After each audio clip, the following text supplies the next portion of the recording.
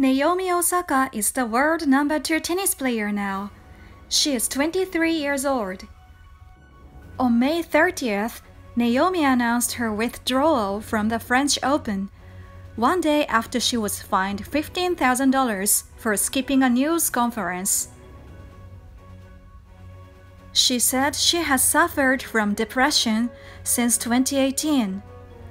During tournaments, she was often wearing headphones to ease her anxiety. Many people showed support for Naomi.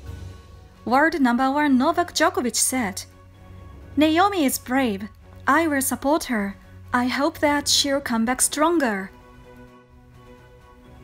Last September at the US Open, Naomi wore 7 black masks with the names of Black American victims of police violence to support BLM.